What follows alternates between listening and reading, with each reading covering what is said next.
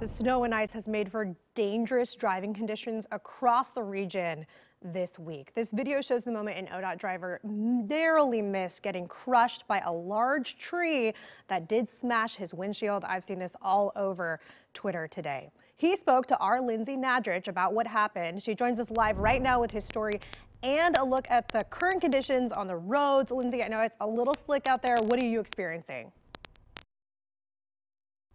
Well, we're seeing that it's a lot harder than even just today. I'll give you a look outside. We are driving I-9 in the Milwaukee area. At least the roads are pretty high. Yesterday, a lot.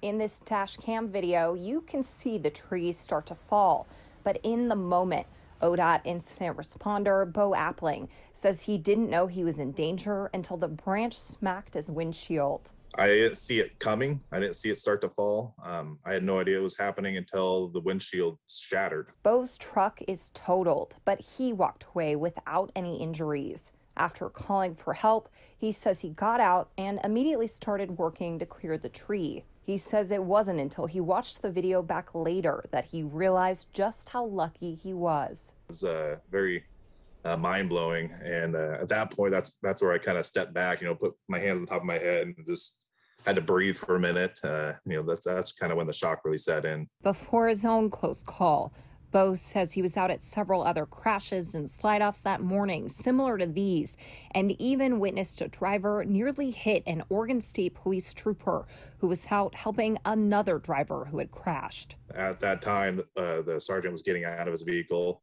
He stepped out of his vehicle, walked towards the back of his vehicle, noticed the car coming at him, and sort of had to do a quick little run out of the way to dodge the vehicle. From December 23rd to the 27th, OSP says there were 912 crashes statewide. The year before, there were 365 crashes during that same time period. In 2019, we saw even less, with a total of 237 crashes. So it's been a particularly dangerous week for drivers. ODOT thinks it's because so many more areas across the state were hit hard by the snowstorm. I mean, normally they're a little more localized, where they kind of move through the state in a little more measured pace. But yeah, the holiday week it's been a pretty widespread snow event.